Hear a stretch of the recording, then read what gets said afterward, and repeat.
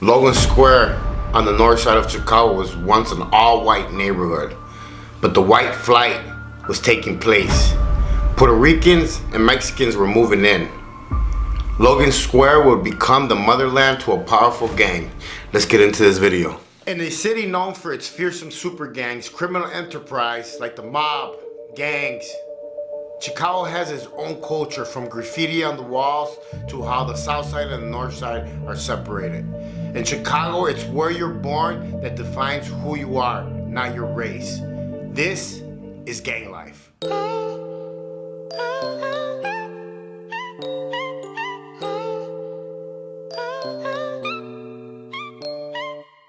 Cartel got me working for the big faces. Federale got my car full of brick cases. Hit the pin with a grin, there ain't no faking. I was picked to my back for my shoelaces. Got out, should've seen the look on their faces. All jealous cause your boys. Members of the Chicago and Florida gang created coast-to-coast chaos, according to federal law enforcement, operating an organization as if it was a Fortune 500 firm. Tonight, the I-Team has learned that the grand jury indictments have been unsealed in South Florida against 5 suspected gang killers who were allegedly in cahoots with their gang brothers in Chicago, supposedly committing murders and other crimes here and there. According to the indictment, they were part of the Imperial Gangsters street gang that originated on Chicago's north side in the early 1960s. Federal authorities tonight say the gang has evolved into a national organized crime threat, even though their gang color is pink and symbol is a cartoon character. Tonight, those seen here and several others under arrest are accused of multiple murders in Chicago, East Chicago, Indiana, and South Florida. Federal indictments state the men aimed to enrich gang leadership and members, and that they protected their power and drug trade territory through threats, intimidation, torture, and murder. The FBI says they would issue what was branded a CCSOS, shoot on sight order, or a CKOS, kill on sight, targeting gang members who were thought to be cooperating with police. Among those accused, 25-year-old Leonel Leo Carrera, 27-year-old Alex Enrique A-Rock Samariba, and Ramon Porky Madruga, who was 28.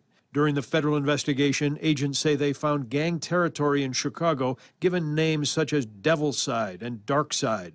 Franklin Park was called the Jungle, and Northwest Indiana was Harbor or No Love Side. In Chicago, police say gang guns fuel gang shootings and killings and compose the majority of the city's violent crime problem.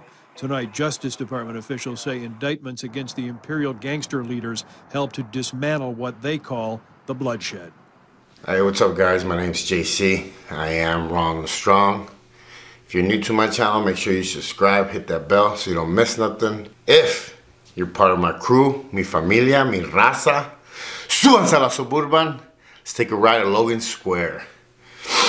What's up, guys? Welcome back to another Gang Life episode. I've told you guys in the past, the reason why I share this part of my story is because I grew up in this environment.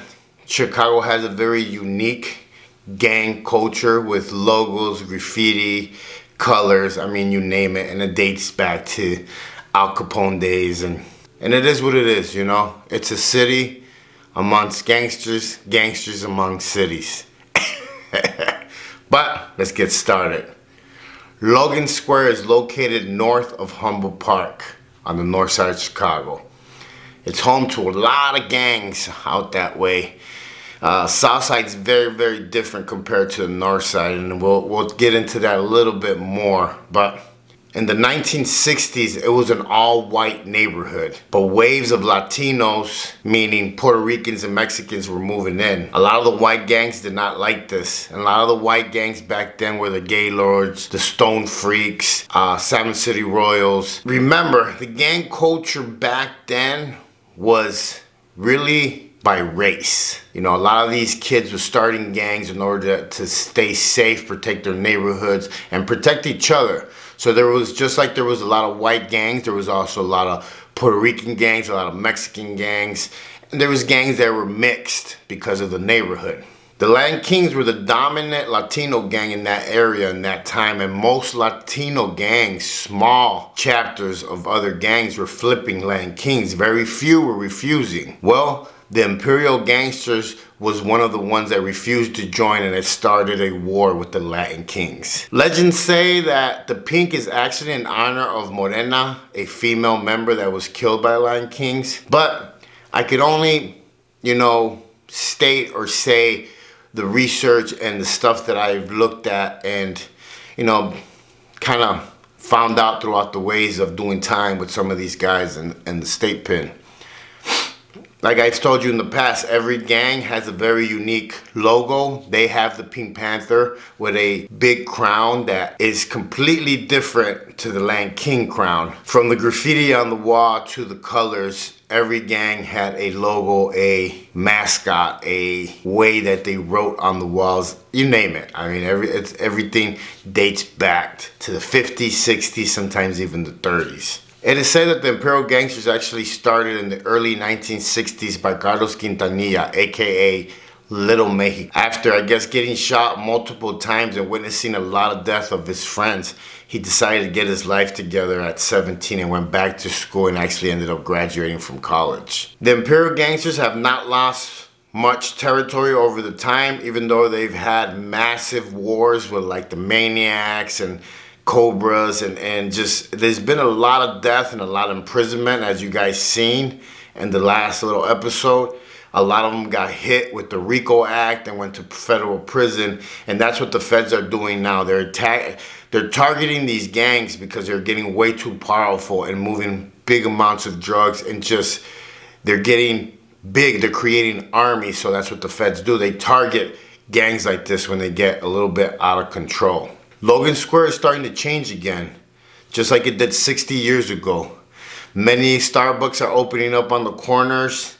A lot of hipsters are moving in, and it's changing, it's changing. It's changing again like it did.